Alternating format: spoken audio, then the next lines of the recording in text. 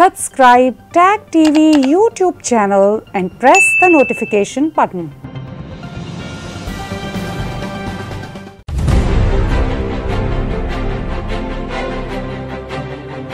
People have to live in unity.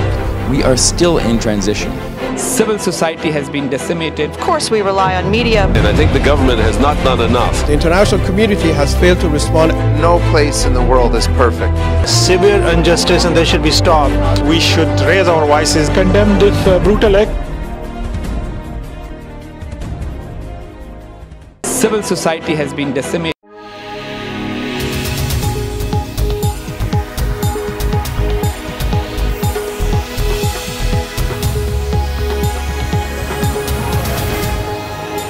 I welcome you to the 5th annual Saath conference.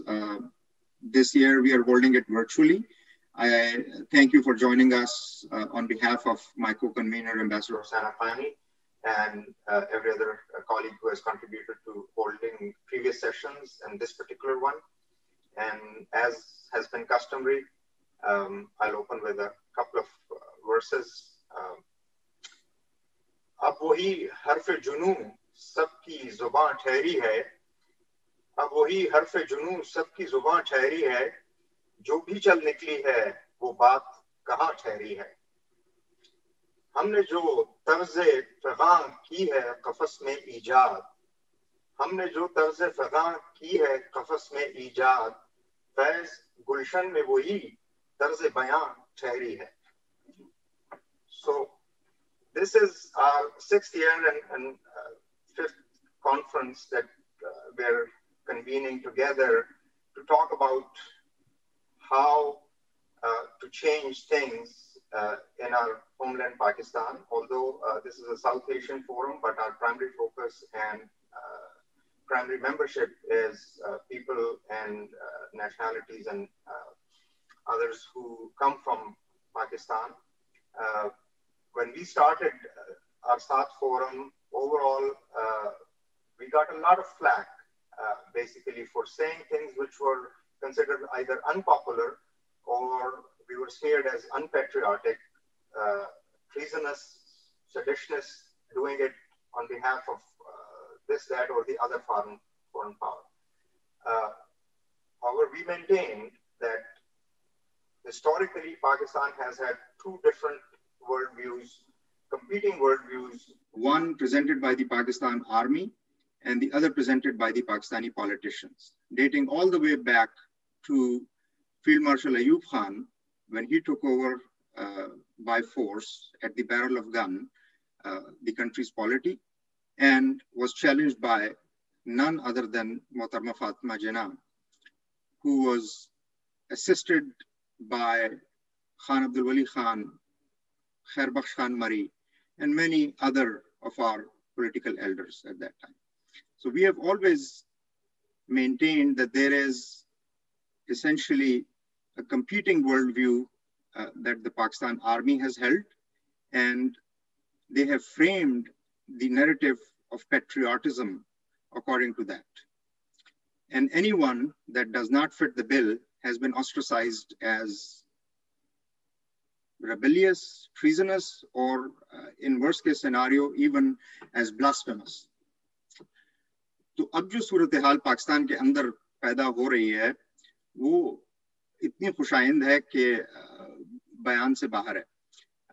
हम जो बात इतने अरसे से करते चले आ रहे हैं, हमारा मतमे नज़र यही था कि पाकिस्तान की सियासी क़ुव्वतों को उठकर अपना किरदार अदा करना चाहिए, और वो किरदार सिर्फ हुकूमत बनाने और चलाने पर मबनी नहीं है, बल्कि एक ऐसी अवेयरनेस पैदा की जाए कि पाकिस्तान के जो मसाइल हैं उनकी बुनियाद और जड़ तक पहुंचा जाए। तो पिछले चंद हफ्तों में जो कुछ हमने सुना और देखा वो हमारे कानों के लिए तो बड़ी एक मौसीकी है, मगर बहरहाल एक सियासी पार्टियों और सियासी क़ुव्वतों के अंदर भी एक तब्दीली जो है वो नज़र आ रही है। ये होना तो बहुत पहले चाहिए था और होते चले जाना चाहिए था, मगर वो अभी तक हुआ नहीं था। और बिलखुसूस उन सियासी पार्टियों की जानिब से नहीं हुआ था जो पंजाब के अंदर अपना पावर बेस रखती हैं। जाहिर है कि पाकिस्तान का सबसे बड़ा सूबा है, और जो लोग पाकिस्तान आर्मी के नैरेटिव को चैलेंज करते चले आ रहे थे, वो या छोटे सूबों से ताल्लुक रखते थे, या अगर पंजाब से भी ताल्लुक रखते थे तो वो अददी तौर पर कम मेजॉरिटी रखने वाली पार्टियों से उनका ताल्लुक था।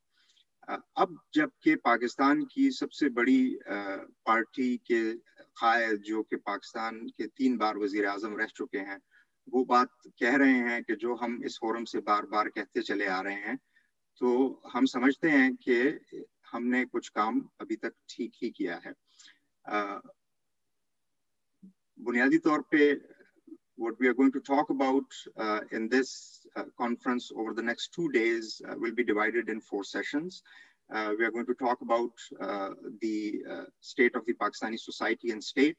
We're going to talk about sectarianism, minorities, and the religious entities which are under threat and under fire. We are going to talk about the curbs on freedom of expression. We are going to talk about missing persons and disappearances, but the overarching theme that we have is going to be civilian supremacy and how the lopsided civil-military balance in Pakistan over the years has been actually at the root cause of the problems that our country and society faces. Pretty much every issue eventually dovetails into those lopsided civil-military relations and the military's worldview. And when I say military, I essentially mean the Pakistan Army's top brass. We have heard about the doctrines now, and we had heard about certain papers written by previous chief of staffs, but it all eventually goes back to 1958 when General Ayub Khan took power and essentially formulated that the Pakistani state is going to be a national security state where the Pakistan Army gets to decide what the Grund norm of the country would be as against the constitution. The civilian view put forward at that time by Hussain Shahid Sorwardi and many others, including Wali Khan and Badshah Khan and the Baloch triumvirate, has been that we need to be a federal democratic state based upon the principles of democracy, freedoms of expression, and civil liberties enshrined in the Constitution. Over the years, we have seen that Army has ruled either directly or indirectly, but by very minimal tweaking of the same formula that Ayub Khan had presented, holding a fig leaf of civilian democracy or legitimacy in front while ruling through the barrel of the gun. And what we have currently in Pakistan is essentially another tedious repetition of the tired canard that we have heard over and over again, that somehow if the military and the so-called civilian dispensation are on the same page, there will be, everything will be hunky-dory and milk and honey will flow. But what we have noticed is that these experiments have failed time and again. We keep hearing about presidential model. Even now, we hear about that. Unfortunately, all of these things have been tried and tested and actually been tried and tested on the military's watch. 34 years under presidential / martial law rule has actually taken us from one disaster to the other.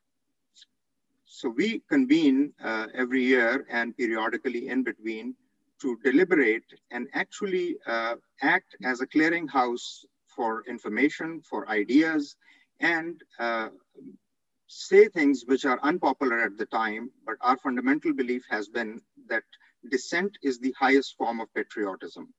Saying things which are unpopular, but in our view, and in our considered opinion and collective opinion, are things that can improve the state of Pakistani society and state, have to be said. Whether it is unpopular, whether it is something that we get dissed for, we get smeared for. And we have also noted over the years that people in their diaspora or in self-exile or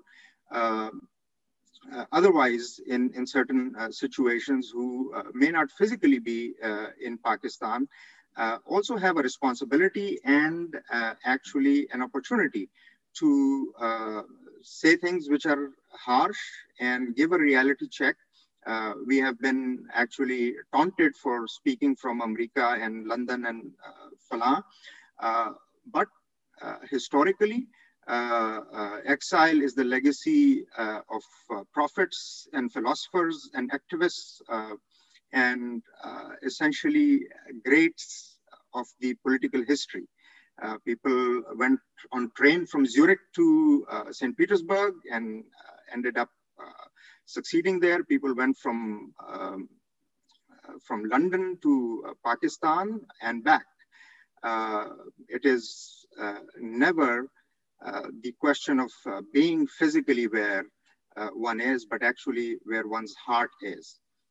With this, I'm just going to keep it short and sweet and basically pass on to my co-panelists and moderators. Annie Zaman is going to be our moderator for the first session, and we have a great lineup of speakers, and we have keynote speakers for today and tomorrow, and Ambassador Haqqani is going to conclude today's second session. Without further ado, I'll request Annie to moderate the first session, in which we are going to talk about sectarianism, state of the minorities, religious plurality or lack thereof, and impact on regions, the various nations and nationalities that comprise the Federation of Pakistan. Thank you very much.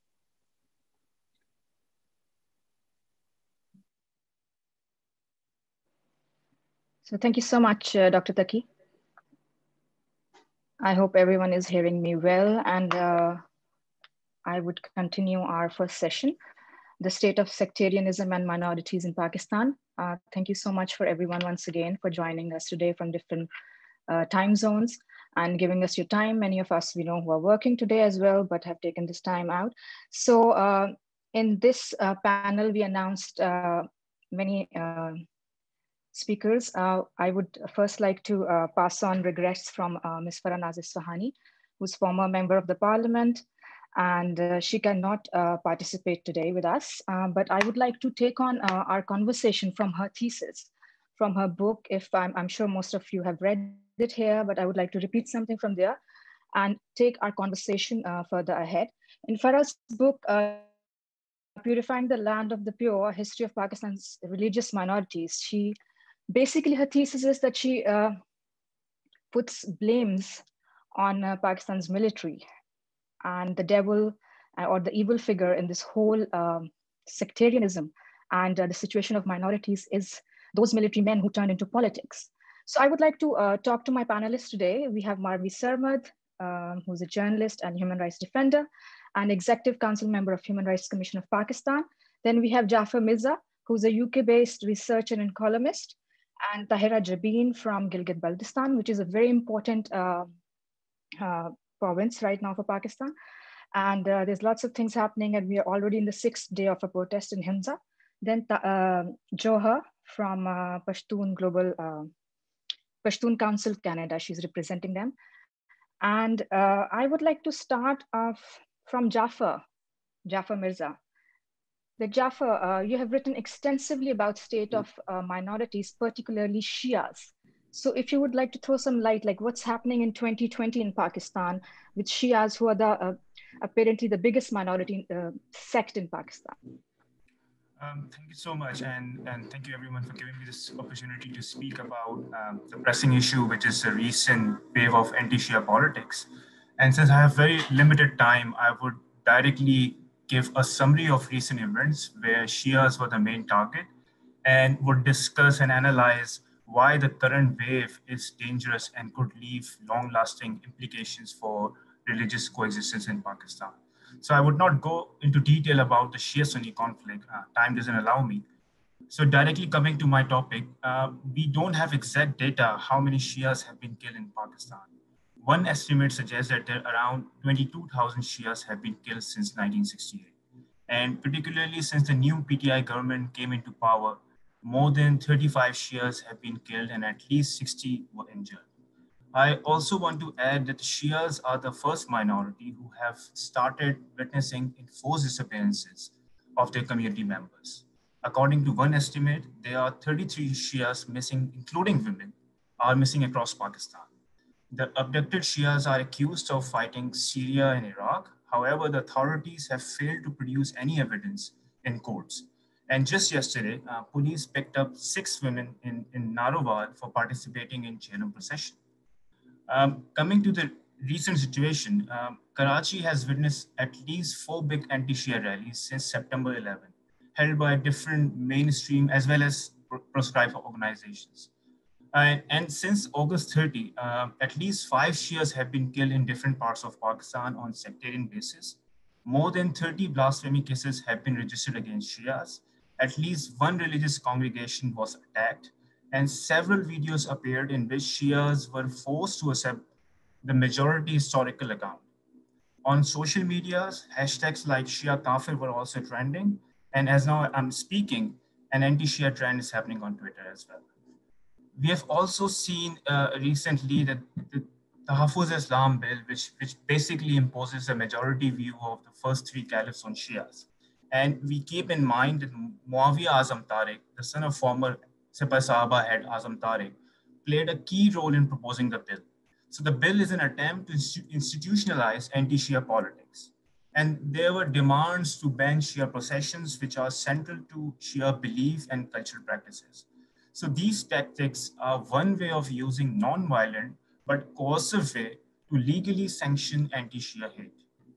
Historically, the anti-Shia violence was predominantly occupied by Deobandi and Ahle Hadith groups until the emergence of Barelvis, who constitute majority in Pakistan. The biggest anti-Shia rally in Karachi was organized by Barelvis on September 12th, which signals that the silent majority is now claiming the space from Deobandis and Salafis and are now turning against Shias. For Barelvis, who were limited to anti-Ahmadiyya and anti-Christian politics, the anti-Shia stance is an opportunity not only to stay relevant for their followers, but to negotiate with the state over power sharing by replacing Deobandi and Salafist groups. My concern is, which I've also discussed in my recent write-up, that Barelvis have been a buffer between Shias and Sunni hardliners. It is Shias and Barelvis who mostly interact with each other on a daily basis. This means that the recent arrival of Barelvis in the anti-Shia bandwagon signals a disruption in the harmonious relationship that did not only contain groups like Sepah Sahaba, but also accommodated religious coexistence between Shias and Sunnis. By radicalizing Barelvis, the state has left Shias with no allies and made them more vulnerable to face violence from 3 main religious groups. I mean, I understand few argue that the state is in complete control of these groups and can neutralize whenever the establishment wants. So we don't need to panic. I agree that the state controls these groups and use them to unleash violence as a pressure tactic. But I would say the state cannot undo its policy overnight. I mean, the Afghan intervention is a perfect example. We can see the repercussions it has on the society. The narrative on jihad the state promoted, it still haunts Pakistan. It actually affected ordinary people. Even if the state decides to eliminate TLP or Khadim Rizvi, that's not enough. Now, Barelvis have also realized that the violence is a way to get recognition and being relevant in religious political sphere. More importantly, the state does not have any mechanism to undo anti-minority hate in Pakistan because it requires a change in mindset, in curriculum, and in public discourse where you acknowledge the presence of minorities, their contribution, and celebrate diversity as a strength. On the contrary, the state has almost erased a memory and historical account in which minorities were once an important stakeholder. I would end by saying that what it seems that under the state patronage, the 2 mainstream groups will compete to claim the space by suppressing weaker religious groups and minorities. And this process will happen at the grassroots level, which would make religious coexistence even more difficult for Shias and other minorities. Thank you. Thank you so much, Jafar Mirza. I would like to take the conversation further and would like to raise this question to Marvi. I think I should bring, we have Tahira Jabin here human rights activist from Gilgit-Baltistan. I would like to ask her that is this state repression only towards religious minorities or also like small provinces? I think it's a totally wrong word to say that, call any province small, but that's what Pakistani establishments narrative had been since 1977. And as I talked earlier about the thesis which I'm making base for this session, so has anything changed since like 1988 or in Gilgit-Baltistan? And what's happening there now? Tahira, can you hear me? Yes, thank you, Annie. For the last 5-6 days, in the mountains of Himalayas in northern areas, previously called northern areas, not Gilgit-Baltistan, there are women, men, children, families, elderly. All of them are sitting for the last 6 days in that harsh weather conditions, demanding for the release of political prisoners. And their voices are being echoed within those, उन पहाड़ों से those majestic mighty mountains से टकरा के उनको वापस उनके अपने कानों में गूंज रहे हैं. There is nobody who is hearing them. There is nobody who is echoing them. There is nobody who is lending their voice to to these protesting people. And state policies, Gilgit-Baltistan is an example where Pakistan exerted all its colonial authorities and mechanisms to oppress us. In return, what we gave to Pakistan 73 years ago. Going back to the protest, my focus today will be talking about the protest in Hunza, who these people are, why these people are protesting. Historically, if you see that people of Hunza are quite apolitical, being myself from Hunza, unfortunately, that's how we are like groomed, because we were kept in isolation and from the mainstream politics. So we do not have that kind of a political development. We do not maintain that seasoned political opinion about issues. We have so much polarization within ourselves. Apart from those all points, these people, including Baba Jan, the people are protesting for their release, are the ones who stood up for the people. In 2010, there was a landslide and 25 valleys in Hunza, 12 valleys in Hunza and 25 valleys came under the 25 kilometers of area came underwater, and it blocked the mountains fall down and it blocked the river, and tamam valleys वो हो गई, डूब गई, 25 kilometers का इलाका डूब गया. And Pakistan military did not like उन्होंने spillways खोले ही नहीं. They literally allow the valleys to drown. They literally allow area to drown in the water. Then what happened? Like thousands of people became homeless. They became IDPs within their own homes. And without any compensation, without any state attention towards them. First, there were cracks. They were there. They knew this is going to happen because of the earthquake. Pura mountain crack ho gaya tha. Everyone knew that this is the disaster was in store. Nobody took a precautionary measures. Nothing was done. And then to rub the salt on the wound, when this disaster stuck, then people died, people became homeless, and then compensation was not paid to the people. No, they were not even registered for the compensation. So these during the government of Pakistan People's Party in 2011, Mehdi Shah went to Hunza for a public gathering or something, and those families were protesting, and Baba Jan, being a human rights advocate, practicing left politics, he led these protests. And they demanded for the compensation, resettlement and rehabilitation of these ITPs. And then police opened fire on them. The peaceful protesters were dispersed through violent means. And a father and a son got martyrdom during that firing, and Baba Jan, together with other 14 companions, they led this struggle. They protested, they demanded, and what happened to them? Those peaceful protesters were charged with sedition, tyranny, और उनके ऊपर they were tried in military courts, and they were given life imprisonments. उनको उम्र कैद की सजाएं सुनाई गई, उनको एंटी टेररिज्म क्या वो लगाया गया, उनके ऊपर charges लगाए गए. This guy with others, and their families are up. Their children, they have small children, they are poor families, they are growing, their families, their children are growing without fathers.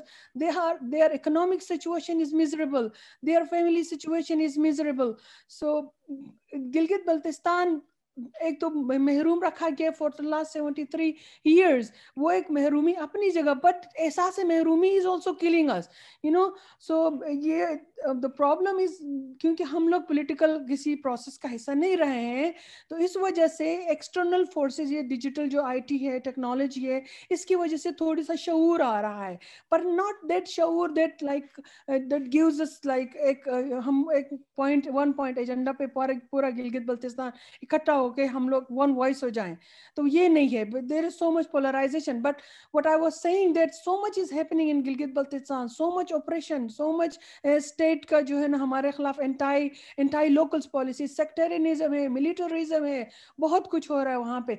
The problem which is more concerning, which is killing us, the silence of people like yourself. I'm sorry, how many of you have tweeted for the people of Gilgit Baltistan? How many of you have said that free Baba Jan, free political prisoners of Gilgit Baltistan? So sorry, okay. Thank you so much, Shukriya, Tahira.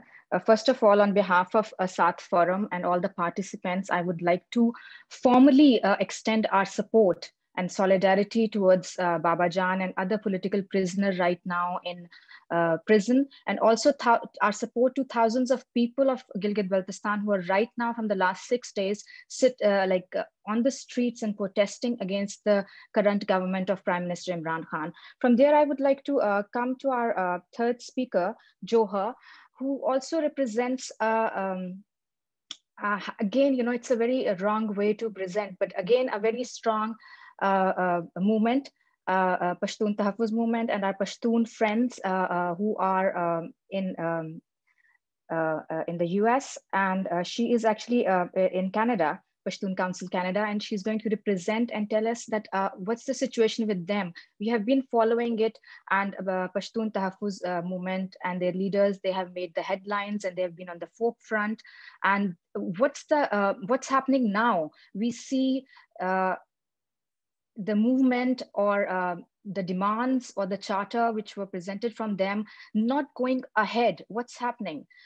Is it we who are not listening, or they are not talking? Thank you, Annie. Thank you, Saath Forum, जिसने इसी तरह dialogue और मुबाहिसों का बंदोबस्त किया है, और आज इसी सिलसिले का 5वां कॉन्फ्रेंस है.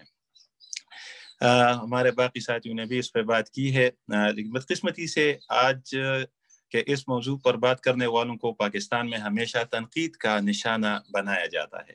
गुज़िश्ता 70-73 सालों से इस मुल्क की ज़िंदगी का ज़्यादातर हिस्सा आईन और दस्तूर फौजी अमरीत के बूट तले गुजरा है.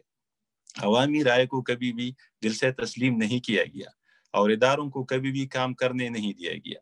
जमहूरियत को पॉलिटिकल इंजीनियरिंग और इलेक्शंस को धांधलियों की वजह से मुतनाज़ बना दिया गया, जिसके नतीजे में पाकिस्तान टूट गया और किसी ने अभी भी होश के नाखून नहीं लिए. तो अभी भी इसी सिलसिले का अभी भी इसी पॉलिसियों का सिलसिला जारी है. पाकिस्तान बुनियादी तौर पर 5 बड़ी कौमियतों का फेडरेशन है और पंजाब के अलावा बाकी कौमों को महकूम रखा जा रहा है और कौमियतों को और भी तकसीम करने की कोशिश की जा रही है. कभी परखियारियत के नाम पे, कभी लसानी बुनियादों पर मजीद तकसीम किया जा रहा है.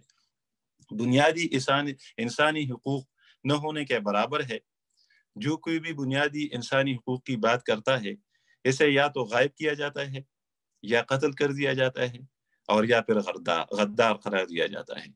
पश्तूनों की इंटेलिजेंसिया को एक मुनज़्ज़म तरीके से टारगेट किया जा रहा है। आपने पीटीएम की बात की है, प्रोफेसर अरमान लोणे को शहीद किया गया।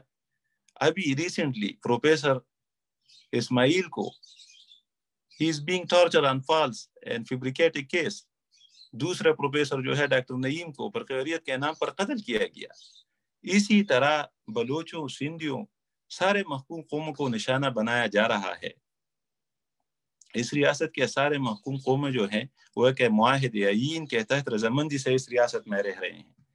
वैसे आप कौमों को ज्यादा देर तक जबर और जबरदस्ती से महकूम नहीं रख सकते। इस रवैयों को बदलना होगा। आपने पीटीएम की बात की है। PTM they are just demanding basic human rights. उसको हर लिहाज से वहां पर निशाना बनाया जा रहा है। 2 सालों से उसने जो डिमांड की है 5 उसको अभी तक हल नहीं किए हैं और उस पर अभी भी तशद्दुद किया जा रहा है। ऐसे रवैयों को बदलना होगा और इस मुल्क को एक हकीकी जमहूरी मुल्क बनाना होगा। Thank you so much. बहुत बहुत शुक्रिया आपका कि आपने इतने थोड़े वक्त में हमें एक बहुत ही प्रिसाइज तरीके से सारा बताया। अब I would like to thank all of our speakers and go further to Marvi Sarmat, who's journalist and human rights defender, and also executive council member of Human Rights Commission of Pakistan, which I might not be wrong by saying it's one of the few independent voices left in the country when it comes to development sector or those organizations which are lobbying or doing advocacy around how important democracy is for Pakistan right now. Rather than going back towards like 1977 or 1988, God forbid we are, going backwards, and there are not many strong organizations left. So I would like to come to Marvi and say that would like to ask her what's the new statistics and new report of Human Rights Commission stating about the state of minorities and sectarianism in Pakistan. Well, thank you very much, Annie. Thanks a lot for the beautiful way you introduced me. It's a privilege to be among such an amazing bunch of intellectuals and activists and experts and speaking at this forum. Since the establishment of Saath Forum in 2016, I have had the privilege of participating every single event and the conference that was organized by Saath. I've been speaking at this forum ever since its establishment. And but when I look back and try to hear myself, I feel I've been frustratingly repetitive in telling you what all of you already know. In highlighting the problems, and you are speaking of the HRCP report. All of you have already read that report.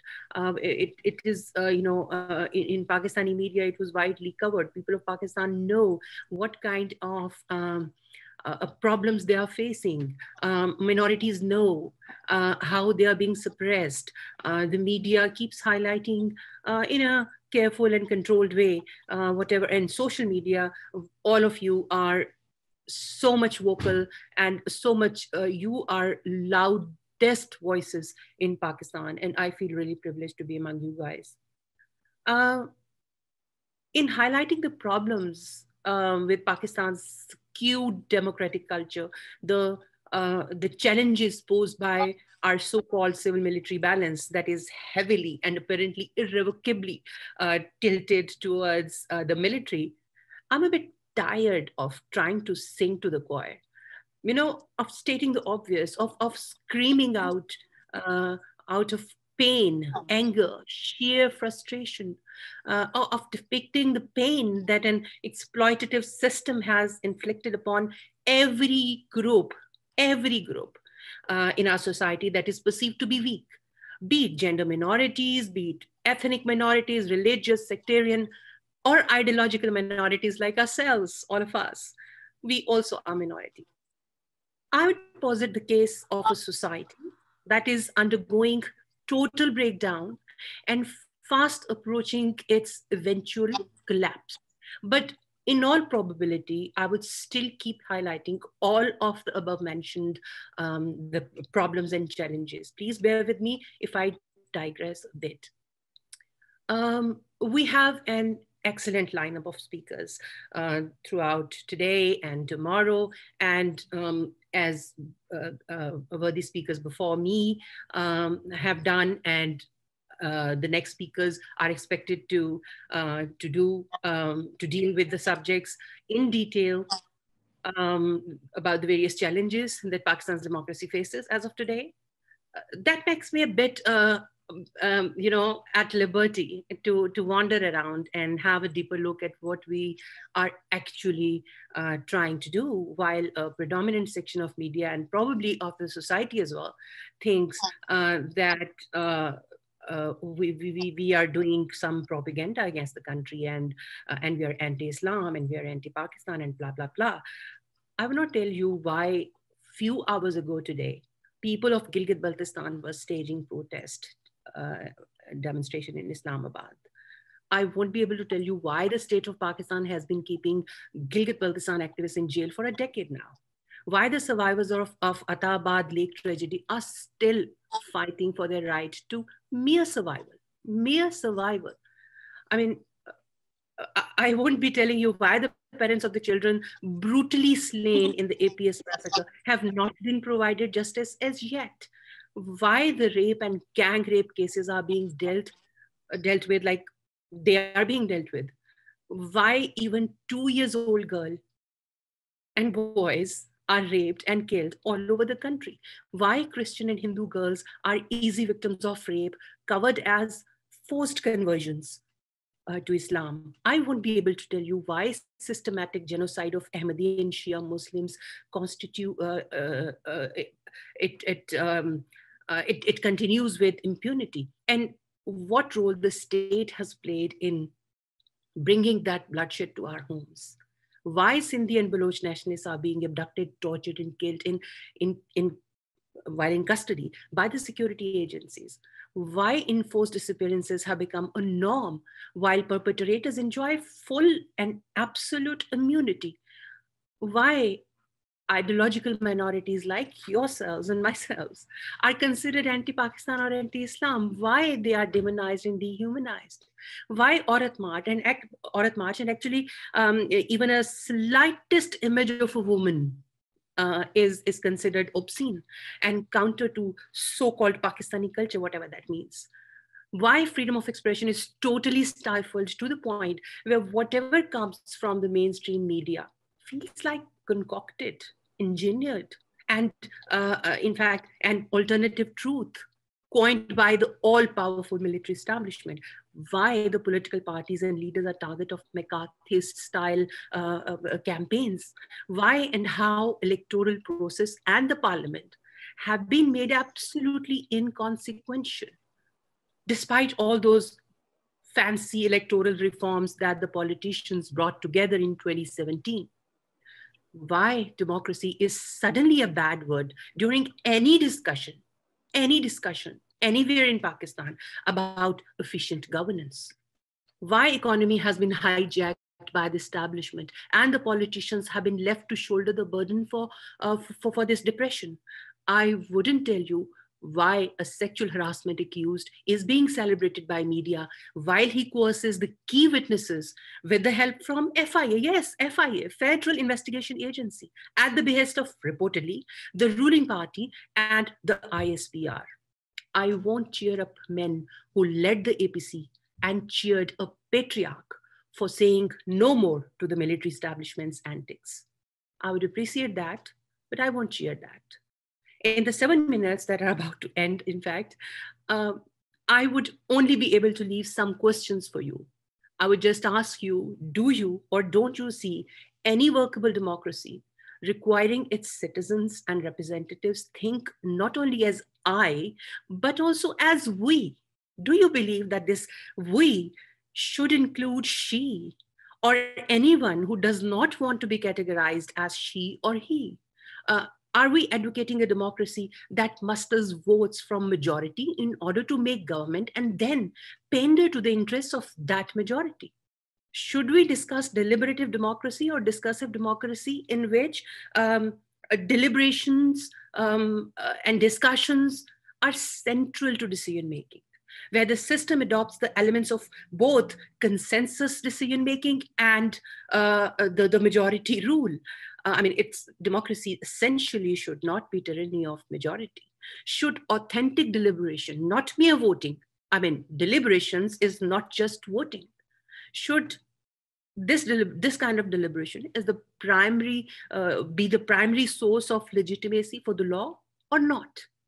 Democracy, as I see, involves public discussion of common problems, not just a silent counting of individual hands. Indeed, the democratic process involves involves the resolution of conflict, not only by majority will, but by discovering answers that integrate the interests of minorities. So the deliberative democracy model does not simply register preferences that individuals already have.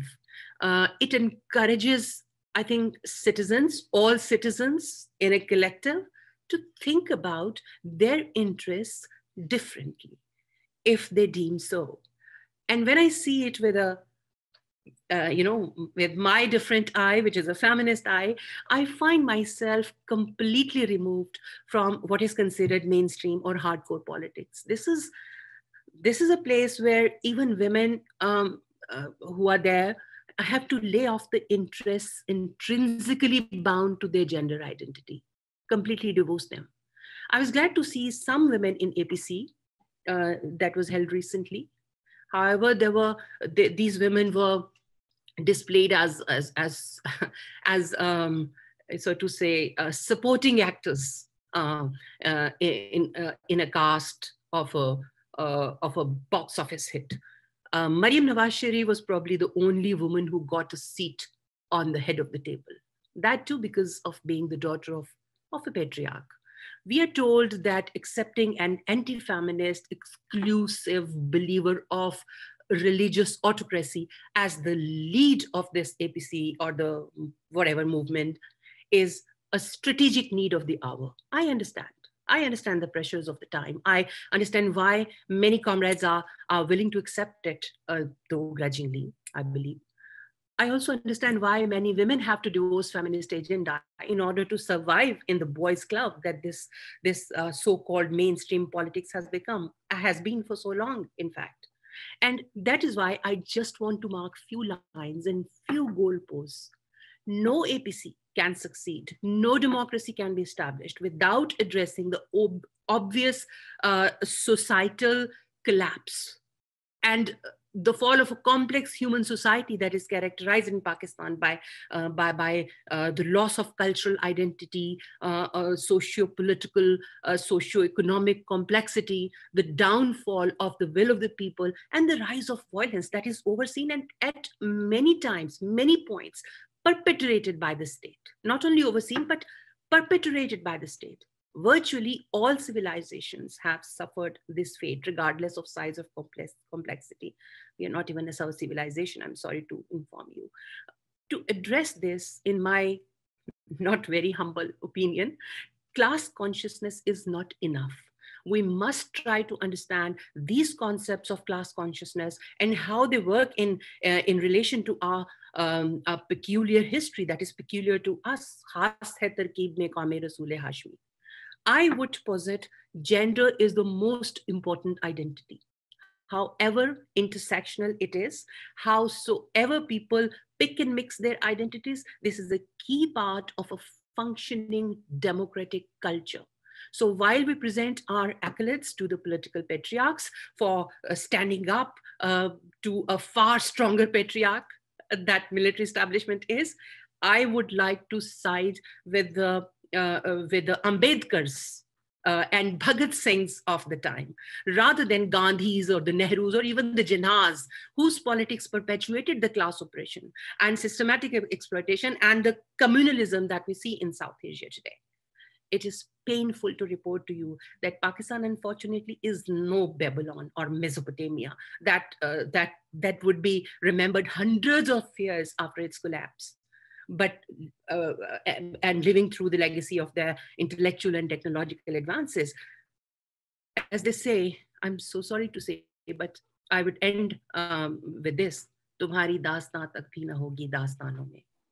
And for the liberal dissenters, it is very important to recognize what is strategic, what is ideological, and I'm not ready to divorce my ideology for strategy. I understand why you have to do that. I would support you in that, but I will very clearly demarcate my boundaries there. Thank you very much. Thank you so much, Marvi, for including, first, you very nicely explained. By not answering, you gave so many answers to us that what is the state of sectarianism and minorities. And very nicely, you have also covered gender minorities in Pakistan, which many times we tend to forget to highlight issues that are surrounded around that, and what is the gender politics in Pakistan, which is quite obvious, but we shy away to discuss it. Thank you so much, all the participants. And I would like to wrap on a, I don't know, I'm not a pessimist by nature. So I think looking at Hunza and PDM and the struggle of Gulala Ismail, who's we are very grateful that she's here, and her father is struggling back home. So these people are hopes, and what they say is like, we are seeds, so all of us, I think Saath should be named as seeds maybe at some point later on to thank you so much. And I would like to wrap it up now. Our second session is about the state of media in Pakistan, and it would be moderated by Marvi. So I will mute myself and thank everyone for their participation and their expert opinions about the state of minorities and sectarianism in Pakistan. Thank you so much. I wanted to ask कि जो elections के बारे में announcement की है वहाँ पर अभी next month की, और उसके बाद आप क्या expect कर रही हैं कि, क्योंकि मेरी कुछ लोगों से बात हो रही थी, मैंने अभी recently एक piece भी किया था इसके हवाले से कि गिलगित बल्तिस्तान में जो उसको provincial status पे लेके जाया जा रहा है, उसमें चाइना का कितना हाथ है और local dynamics क्या है। और जो मुझे नज़र आया वो ये था कि जो वहाँ पर local जो लोग हैं वो थोड़े से इस तरफ अब देखते हैं कि एटलीस्ट जो एडमिनिस्ट्रेटिव लिम्बो है या जो कॉन्स्टिट्यूशनल लिम्बो है वो खत्म होगा, हमें कुछ स्टेटस मिलेगा। तो लोकल्स में क्या इस वक्त उनका सेंटिमेंट है इस जो अभी गवर्नमेंट ने अनाउंस किया है इस हवाले से? Thank you, Taha. Elections in Gilgit-Baltistan are always hijacked by the federal government. इसमें तो कोई शक नहीं है.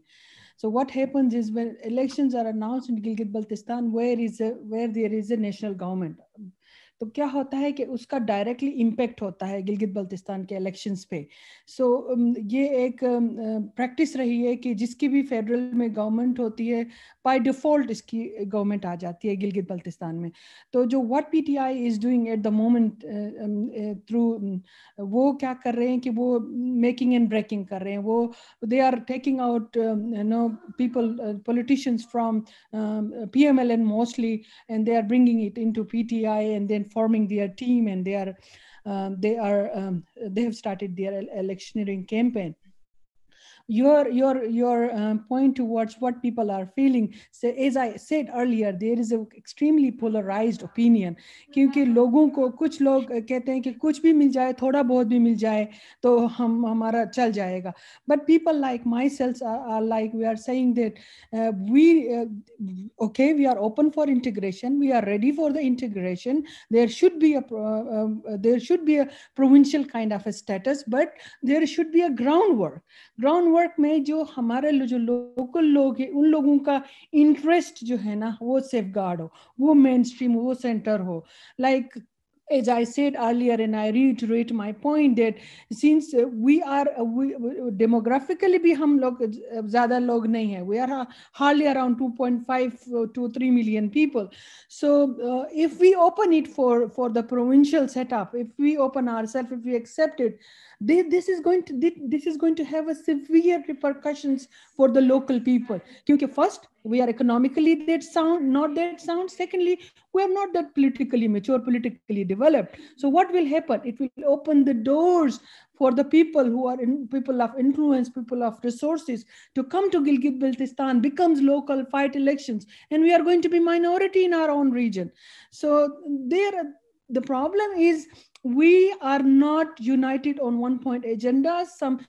Unfortunately, they have just infused this, fear or या क्या patriotism के अपने हकूक के लिए बोलोगे तो it means speaking for your rights in Gilgit-Baltistan means speaking against the Pakistani state, Pakistani interest. No, it's not speaking against Pakistani interest, but unfortunately, people are so scared they do not want to talk. Pakistan कुछ भी दे दे हमें मंजूर होगा. But there are people like us, decent voices, who are considered like gaddars or whatever, but we do not want that. We want an independent, autonomous government in partnership with Pakistan. Not like in independent. We're not aiming any separatist agenda or nothing. We just want our interests to be safeguarded. That's it.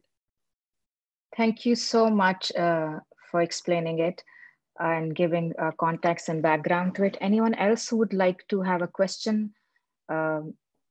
Please go ahead, unmute yourself. I have a question. This is Farhan. Do you hear me? Yeah. Okay. Thank you. So I have a question with Adi Marvi that she actually alluded also about the women rights. So even with the ideal condition where we have civil supremacy, looks like we have a center-right party, PMLN, will govern, and on top of it, they have a best buddy, Maulana Fazlur Rahman, always there. What do you think women rights and progressive movement will sit in this whole scenario? Should I go ahead? Yeah, please. Any? Okay. Thank you. Well, this is an important question, and I think I tried to address it in a very small window that I was allowed to avail. But justice cannot be done in few minutes answer to this question. But I would just like to emphasize once again that it's not about women's rights. It's about democracy itself. What democracy is democracy without half the population's interests being addressed? So when I said that I would rather be an Ambedkar than or Bhagat Singh than Gandhi or Jinnah or Nehru, it was because their politics did not take into account the pressures of the class stratification as well as the intersectionality of other identities within those classes. And it would be too much to expect from Pakistani politicians to actually understand the intricacies of those concepts. But it is our responsibility to keep emphasizing, to keep highlighting the need for Pakistan's political culture to be secular, to be fundamentally based on equality and social justice. And social justice is not possible unless you allow all the oppressed minorities, women included. I'm calling them a minority in terms of their political and social power, not so much as per their number. So I think it's not a favor to women to include women's rights or the feminist perspective. It is actually part of your fight for democracy.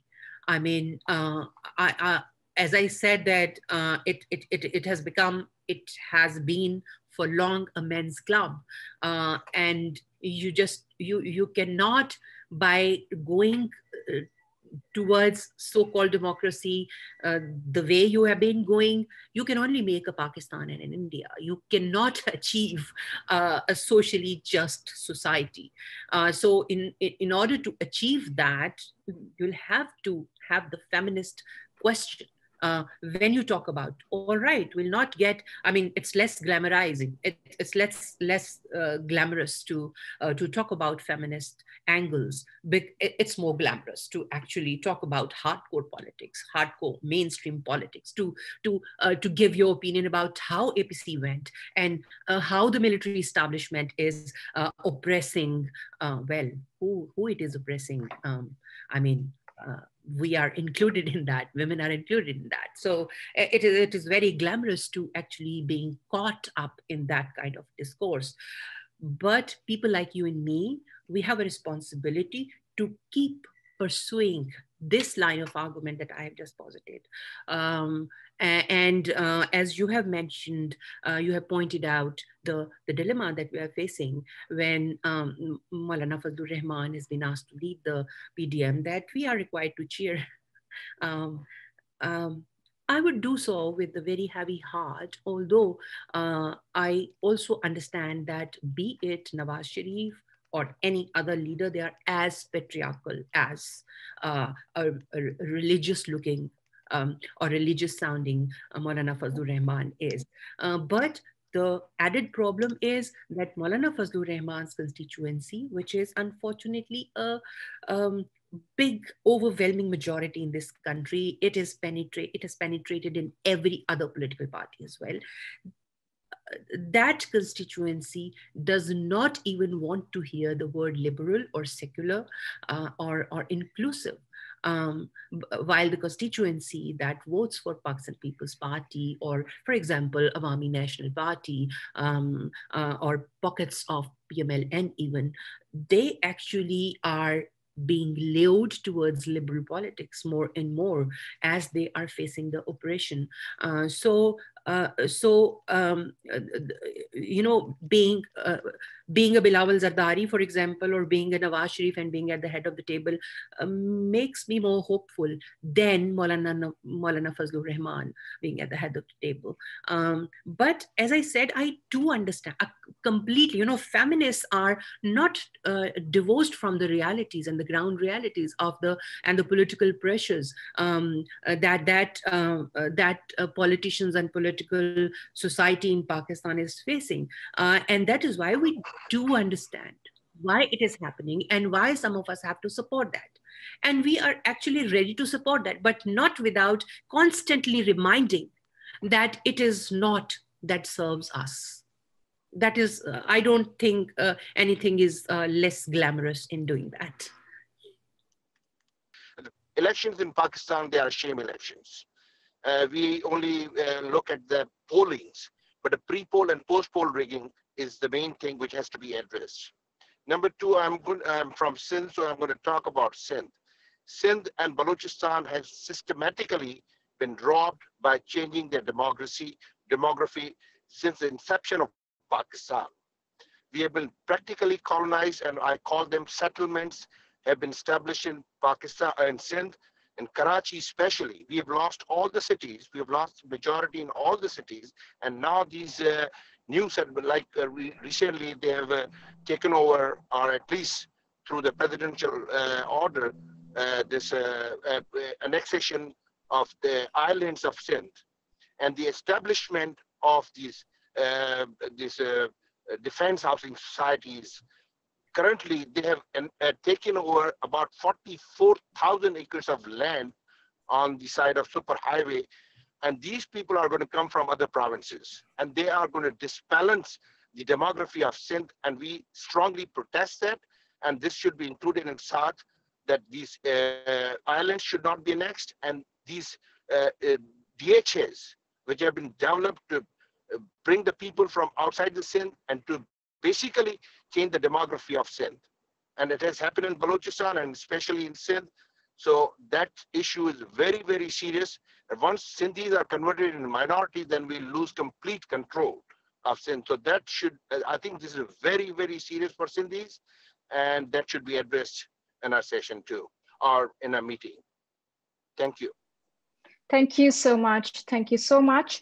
And we would like to wrap this session and extend our Dr. Taki or someone answer this.